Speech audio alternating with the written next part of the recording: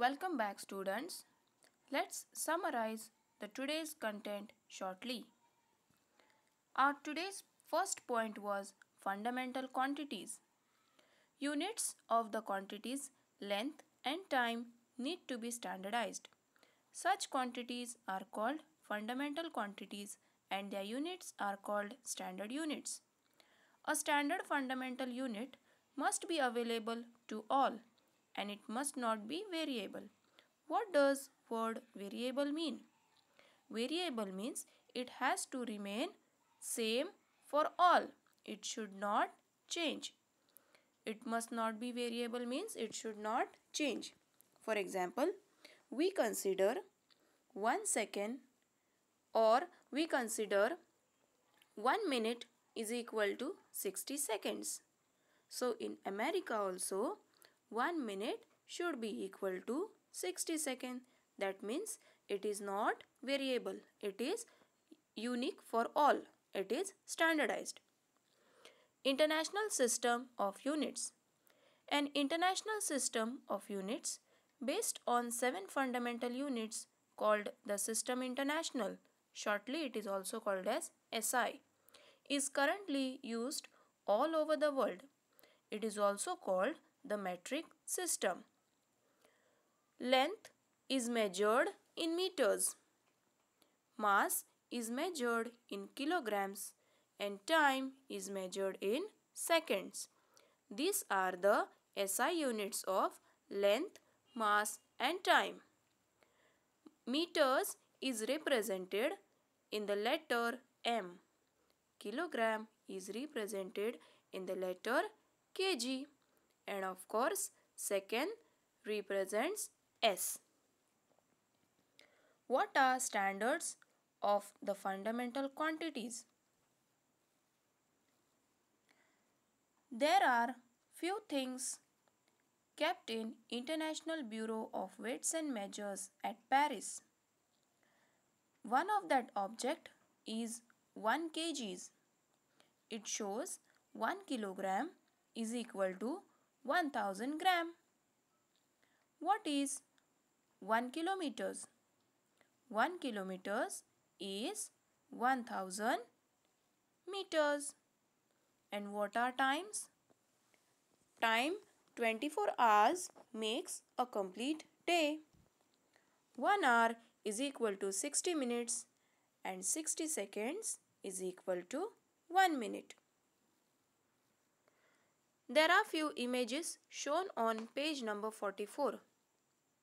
1 hand span, 2 glasses half of milk, 2 scales and a weighing balance. Why are these needed?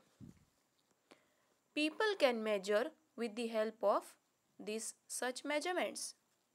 But are they standardized? Few are standardized but few are not. Glass is not standardized. Hand span is not standardized. Whereas a scale is standardized because measurement shown on the scale will be equal all over the world. Importance of accurate measurement. Why is accurate measurement important? There are few things which are very expensive in the market.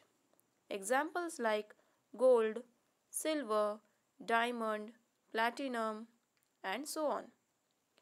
If you by mistakenly give a wrong measurement and sell a particular item to your customer, you will be completely in loss. So many things can be done in wrong way also due to the misuse of measurement. That is why it is important for measurement to be accurate. Major causes of errors in measurement. Children, have you ever experienced if you go to a petrol pump and you ask the person to fill 1 liter of petrol? Sometimes it comes little bit less. Sometimes it can come little bit more also. That are the major errors in the measurement. For 1 liter of petrol, you don't need to worry much. But if a shopkeeper sells 1000 liter of petrol, what will be his condition if he sells with wrong measurement and the more amount of petrol he sells in a less rate? He will be in loss. So that are the major causes of errors in measurements. To avoid these major causes, you have to use a proper measurement tool. All your tools used for measuring should be accurate. You have to buy a fresh measuring tool which should show you an accurate measurement. It should be with a standard seal, corrected, cross-checked by the standard governmental authorized companies. This is how you can avoid the errors in measurements.